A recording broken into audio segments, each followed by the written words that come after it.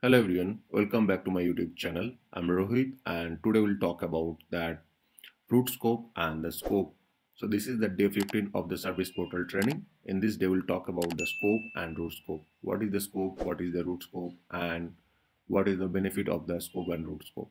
So let's first understand the use case. So in my case, so this is another page that I have created called broadcast.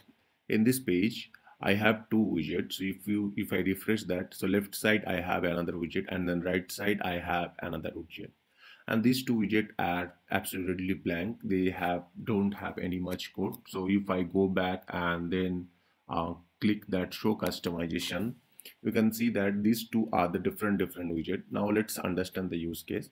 So I need to send the communication between this widget and this widget. What does it mean by that? So let's say that if I click that button called in progress, so this value should be sent to these widgets. Or maybe if I click the button called closed, this closed value should be cascade, or closed value should be sent to this widget. So how can we do that? So these things can be done through the scope and root scope. So we'll discuss that in our today's class.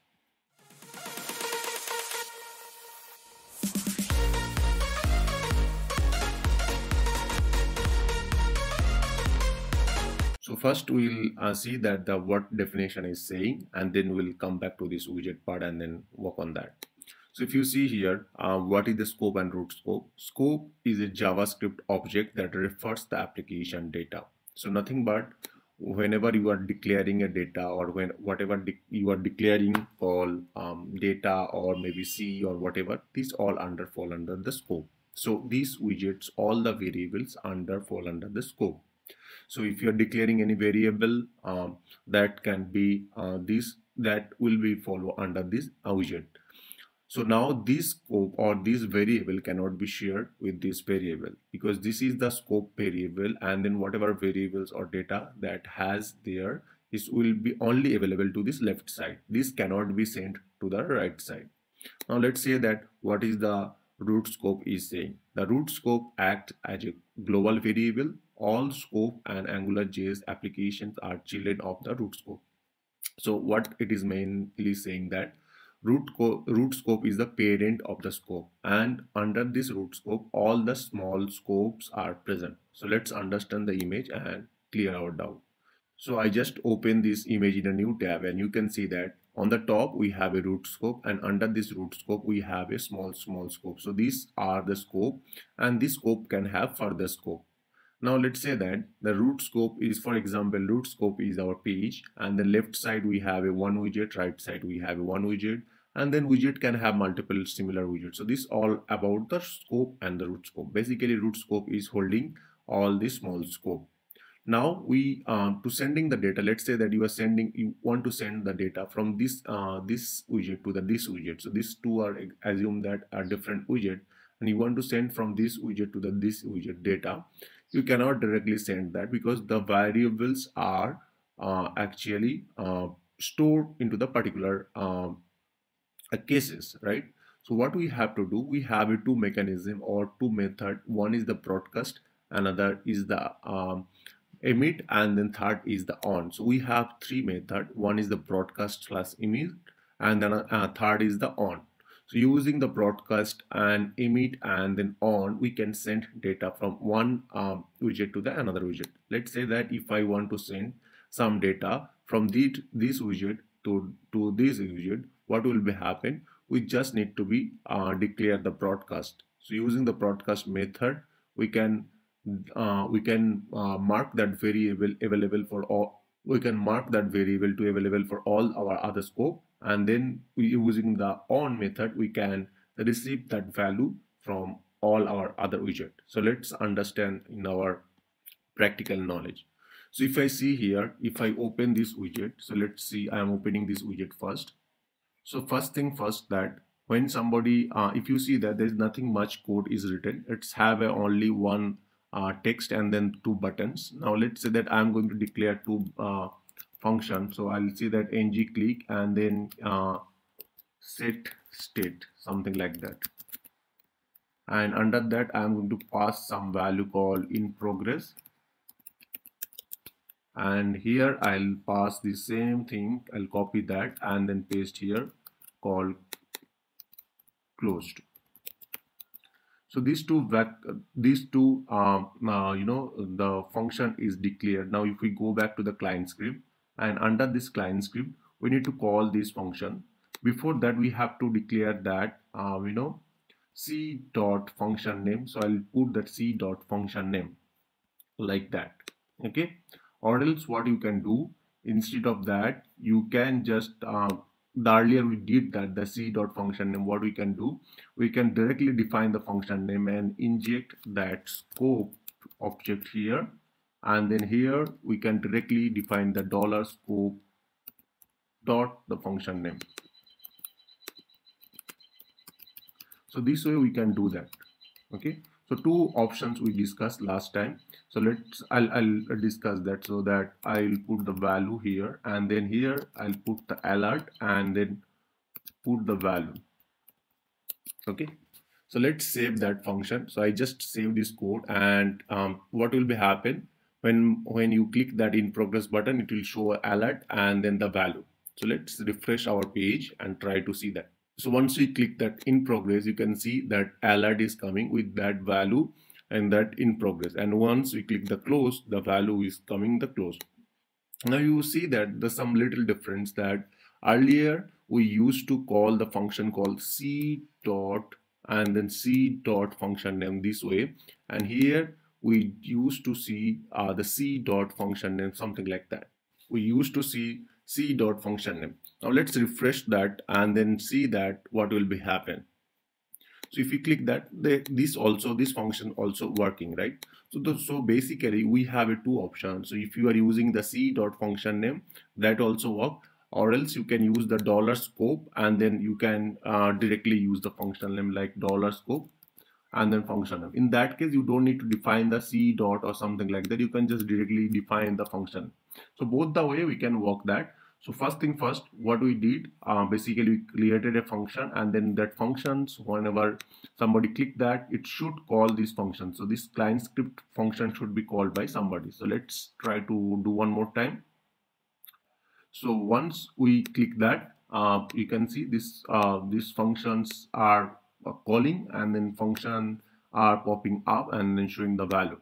Now next thing is that we should make available that that value or the variable should be available for all the other case. So let's say that I need to available this variable value, like this value or the value that I'm clicking, that the value I should be available for this widget, right? To mark this available or to make this variable available, what we have to do, that we have to define a scope or one dependency called rootScope. And then this rootScope, what we have to do, we have to copy, and then here we need to say the rootScope, and then we have a function. The function name is the broadcast. So we need to be define the broadcast function, and in bracket we need to define the broadcast name. So let's say that I'll say that any name you can put that, but that should be unique. So I'll do that broadcast 1, and here I need to pass value, so any value that I want to pass. So once I did the line and save that, what will be happen, whenever the function will be called up, these functions or this will be called the rootScope.broadcast function, and using the rootScope.broadcast function, it will create a global variable. So as we mentioned that using that rootScope we can create a global variable. So it will create a global variable, and then that variable name is the broadcast, and that value will be the whatever value we are showing in the alert. So let's do that. If we refresh that, and once we click in progress and OK, right now it will create one variable called broadcast1, and then that variable is accessible into this right side widget. Now let's go back to the right side widget and make some modification. So what we have to do here, we need to check that the variables, that the new variables that is created, that have which value, and then we need to bind the value, right? So first thing first, what I'll do, I will inject the scope here, and then let's say that I will declare that scope dot, let's say I'm going to declare that state equal to new, something like that, okay? And let's say that this value I can bind into the HTML by double curly braces. We already discussed that. So let's save that and refresh that. What is happening, we will see first. Once we save that, I hard coded the state value equal to new. So if we refresh that, the hard-coded value is showing new. But once we click the in progress or closed, what we are expecting, the expectation from these two are that whenever somebody click the in progress, this state, the variable, the scope value we have declared, the scope has to be updated by the broadcast.rootScope. For that, what we have to do, we need to also inject here the called rootScope. And here we have a options called rootScope